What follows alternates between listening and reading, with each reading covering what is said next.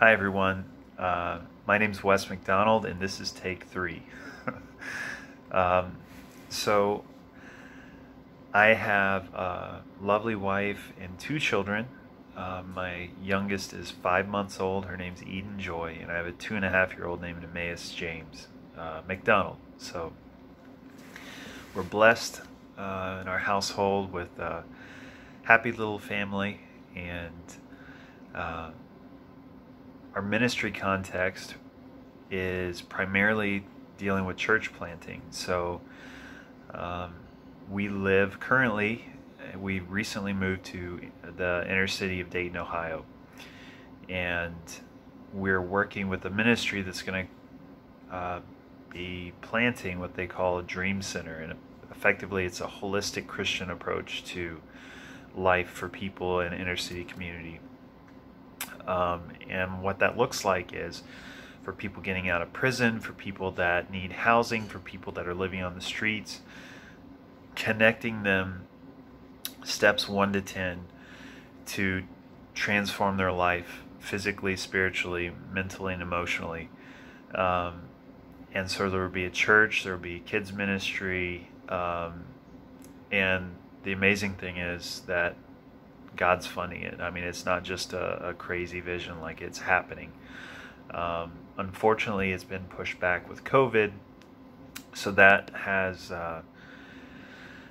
hindered the startup a little bit, but it's also given more time for us to kind of get to come along beside them and help.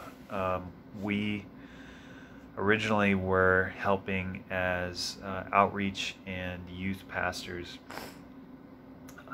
with another ministry for about 9 years, and we were like, okay, God's pulling our heart away, we're ready to go, where are you calling us?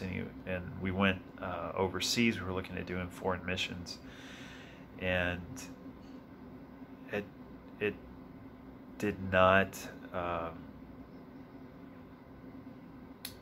it just wasn't the heart of God for our lives. We met up with some folks that were doing ministry over there and talked with them, and we kind of came back and just assessed where we were called to be, and we really felt like inner city ministry was it.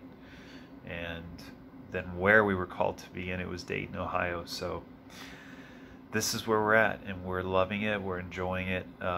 It's stinks with COVID because we can't interact with people as much. But eventually, when we can get a lot of people in our home and really use our home effectively, we're kind of renovating everything in our house to make it a place where we can host a lot of people from the community and just bring people in, eat with them, fellowship with them, love on them. So it's been a process. But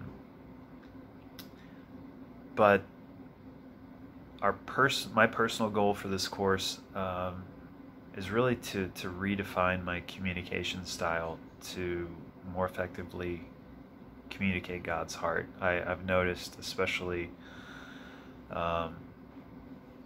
with all the social distancing and the COVID and all this stuff going on, like, my communication skills have regressed some, and I notice it especially going through the readings already and going, oh yeah, I know that, I should remember that, but I haven't been effectively communicating like that.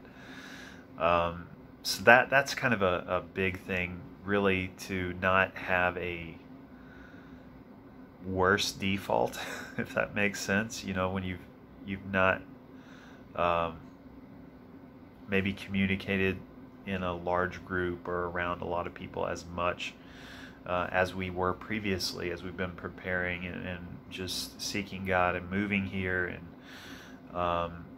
you know, kind of building relationship and that kind of thing. You know, I've not been up in front of a lot of people and speaking and those kinds of opportunities. So I'm really looking forward to redefining my communication style, communication skills, and just pressing towards the mark for Christ. Thank you so much.